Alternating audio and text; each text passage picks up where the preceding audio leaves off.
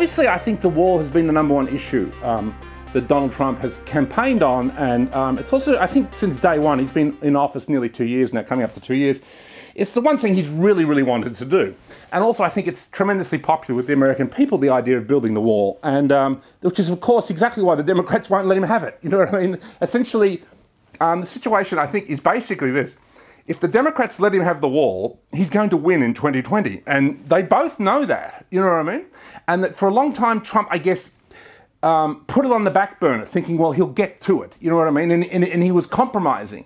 Because, you know, I think one of the things people realize with Donald Trump, I mean, you know, he's had to compromise, you know, and I think that any politician who takes the White House has to compromise with political elites within the GOP and within the Democrats to get done what they want to get done. And I mean, every politician, including ones we don't like Obama, has definitely had to do that to some extent, even if they are sort of in favour, you know, with the media or other groups. So I think Donald Trump has had to compromise, but there was a bunch of articles that were published in November and December, one from Ann Coulter and one from Tucker Carlson, who are two strong supporters of Trump last 2 years, where they basically said he was sort of, because he was looking like he was wavering on the wall, that he was going to essentially cave on the issue. Let's be quite sure, he doesn't want to do that. I mean, he's been wanting to build this thing, believe me, but it's just, you know, the issue is so hard, and this is also a very strange thing. You know, it's believed that the president have this supreme power, and he does have a lot of power. One good thing that the Bush regime did do, he did give the president this kind of extrajudicial power. So essentially, I think he can build the wall if he was to do it by presidential decree. I think that's possible, but he's held off doing that for some reason. I think that if they will continue to deny him the wall, eventually he will do that. But I do believe these articles from Tucker Carlson and Ann Coulter, where they both sort of attacked Trump for appearing to go soft on the wall, kind of forced his hand in a bit. And I think essentially both articles were written to wake him up, to say, listen, you've really got to go ahead with this. And, you know, so he's now forced the Democrats into this shutdown situation. We've now, I think the shutdown is around over 20 days, coming up to 20-something days. It's one of the longest, if not the longest, shutdown in history, and I think he should just keep at it until the Democrats cave. I believe the Democrats will eventually cave, and I think it's very important that he sticks to it, because I think he realises this, and also the Democrats realise it, which is why they're holding off, because they would have caved by now if they didn't know when they do cave. It means Trump's going to win in 2020. So this is a serious battle. Trump is fighting people not only within the Democratic Party. He's also fighting some people within the GOP itself, his own party. There are, you know, what's called the globalist cabal, which, I mean, you know, I don't know how you want to describe it or the extent of it, but it's clear that there are elements within both the GOP and the Democrats that belong to the globalists. You know, they always, you know, any war next to Israel, they'll support and they'll fight it. Like, Trump announced recently he wanted to pull out of Syria. And then the Bolton guy said, oh, well, yeah, maybe we'll pull out. You know what I mean? So, like, I mean, the president says we're going to pull out. And then his Secretary of Defense says, oh, maybe we'll think about that. And then him and Israel go off and do something else for a little while. Or they delay the withdrawal of troops for a long time. And maybe it takes a year and a half to get troops out. So believe me, these wars are going to continue. And sometimes the president doesn't have the full say. Because, you know, really the globalist cabal really is that powerful. The deep state really is that powerful. I mean, it really is a kind of non-elected, behind-the-scenes government. And, I mean, not to jump ship and talk about another issue, but Brexit is a classic example of the way Brexit is being sabotaged in the UK.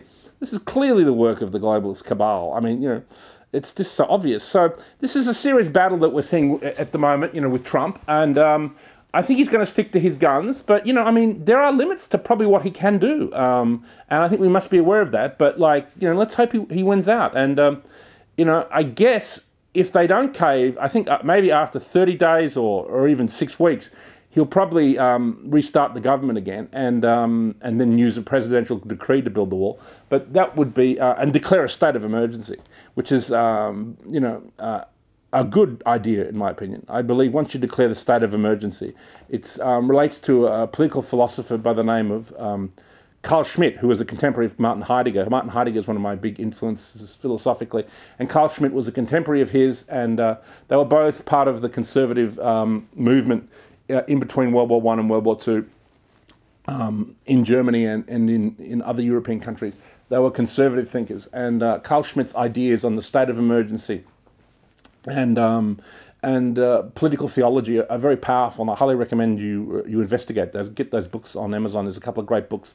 One called Political Theology, and there are books on the state of emergency by Carl Schmitt online that you should check out. I do think he should declare a state of emergency, but for now, let's see how he goes with the with the wall. Let's hope that the Democrats cave, and that will probably mean we will be stuck with Trump for 8 years instead of 4. So I think it's going to be a win. I think Trump's going to keep winning. And, I think it's great fun the other day when he had those people. What was that about? Who were those people he had? Well, they were sports people, weren't they? He had a whole bunch of McDonald's for everybody. Yeah. And, of course, the media went into meltdown. And, of course, these are the left-wing, media. And, of course, they all eat at Whole Foods. You know what I mean? And I don't know if you've been to, like, Angeles or whatever. I mean, all the elite, all the globalist puppets, and they all eat at Whole Foods where everything is organic and the water's all pure and everything's pure and beautiful. But, of course, the average citizen, has terrible fast food that's probably bad for you. But when Trump puts McDonald's there, he's speaking to the working class, he's speaking to the middle class, and he says, I'm sure Donald Trump eats well sometimes. I'm sure he eats, probably from some of the finest restaurants in the world, but every now and then he has a fucking Big Mac, and I think that's a great thing. And I actually don't think it's that bad for you. If you do eat well most of the time, if you occasionally eat junk food, it's not the end of the world. It's certainly not that bad for you. The fact that he's, 70-something, and he seems pretty healthy. He seems like he's going to be around for a while, which again must annoy the ruling elite in America. As Donald Trump, is a great disruptor, and I think David Lynch said this about him, that regardless of what you think of his politics, Donald Trump is a great disruptor. He had to kind of recant this a little bit a day or two later because, I don't know, otherwise he'd lose all his left-wing friends. But, many people in Hollywood, and trust me, I could name about 10 names now of people in Hollywood who I know are right-wing, but I can't fully announce that they are because they sort of keep it on the down low, or they keep it hidden. There's a lot more conservatives in Hollywood than you can imagine. So I think this kind of thing with McDonald's and stuff is great. And he's speaking the language of the working class. He's speaking the language of the average citizen, and also it's good fun. It's a good troll. Trump is an excellent troller. He does it with Twitter. He does it with different things he does, and he also grounded what's the name of the horrible woman, Nancy Pelosi. I mean, she looks like the Wicked Witch of the West, doesn't she? I mean, I thought Hillary Clinton was the most unpleasant woman in American politics, but you know what? I think Nancy Pelosi is worse. I mean, Hillary has a kind of lovable quality because she's such a rogue, you know what I mean? That she has a quality like a gangster that you almost kind of admire. And she's killed all these people. She's killed 30 or 40 people in a rise to but there's like the way you might admire Al Capone, you know what I mean? Like you can sort of admire Hillary Clinton because there's something vaguely gangster about her, like she's a tough woman, you know what I mean? And the fact that Trump defeated her was quite incredible, really, considering what a tough opponent she was. But Nancy Pelosi is this fucking toxic. You want to talk about toxic?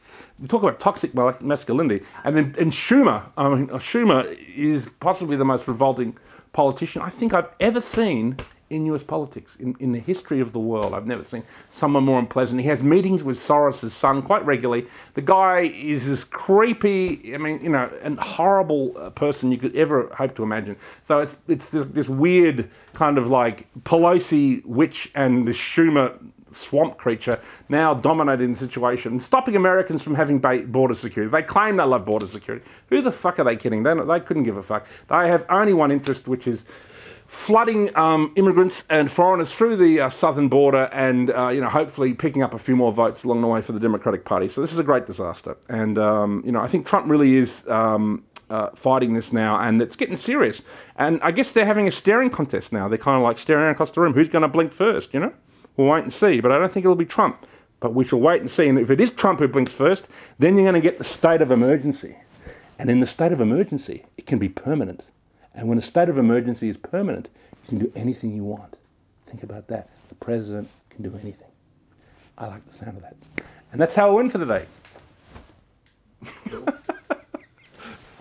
The state of emergency, baby.